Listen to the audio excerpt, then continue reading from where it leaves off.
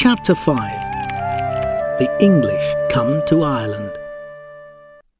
1,000 years ago, Ireland had many kings, and they often fought each other. In 1152, one Irish king, Dermot MacMara, attacked another Irish king, Tiernan O'Rourke, and took his wife. Tiernan O'Rourke was the friend of a third king, Rory O'Connor. In 1166, Rory O'Connor was made king of all Ireland. At this time, Tiernan and Rory attacked Dermot MacMara, but Dermot escaped to England. Dermot then asked the King of England, Henry II, to help him to fight Rory and Tiernan. So, in 1169, Henry's men came to Ireland and fought Rory and Tiernan. But they did not go home again. They took more and more of the land for themselves. They built cities by the sea and big castles. Henry called himself King of England and Ireland. But not all the Irish were happy about this. For the next 400 years, English kings tried to rule Ireland from Dublin, but it was very difficult. The Irish did not listen to the King of England. He was too far away. In 1536, the English Church changed from Catholic to Protestant.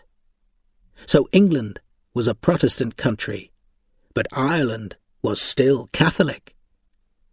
For the Protestant English, their king was the most important man in the church. But for the Catholic Irish, the most important man was the Pope, the leader of the Catholic Church in Rome. There was a lot of fighting in Ireland about this, and usually the English won. The kings of England took more land from the Catholic Irish and gave it to Protestant Englishmen and Scotsmen. This plan was called the Plantation of Ulster, because much of the land was in Ulster, in the north of Ireland. Englishmen from London built a new town in a place called Derry, and called it Londonderry. The Catholic Irish were angry about this, and wanted their land back. In 1641, the Catholics attacked the Protestants in Ulster. They took their houses and clothes and killed thousands of people. 8 years later, in 1649, Oliver Cromwell took an English army to Ireland. Cromwell was the leader of the English after the death of King Charles I.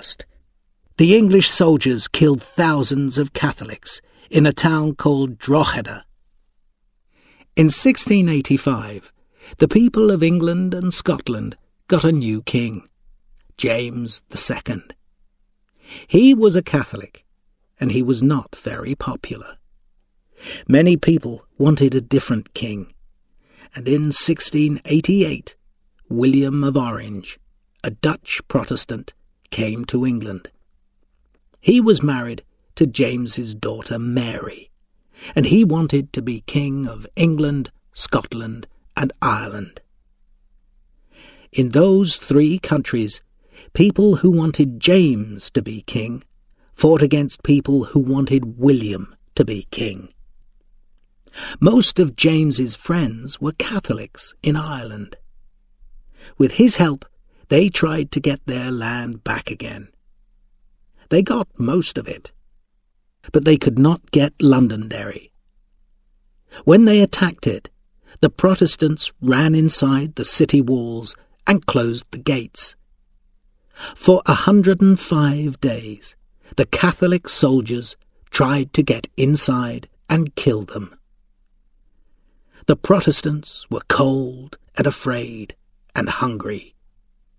They ate cats and dogs and horses, but they did not open the gates. 15,000 people died during this time, which was called the Siege of Derry. At last, 3 Protestant ships came to Londonderry with food and soldiers, and the siege was over. After that, the new Protestant English king, William of Orange, won 2 very important battles against the Catholics: the Battle of the Boyne in 1690 and the Battle of Aughrim in 1691. The Catholic Irish didn't fight a big battle again for 100 years. So for the next 100 years, life was very difficult for the Catholic Irish.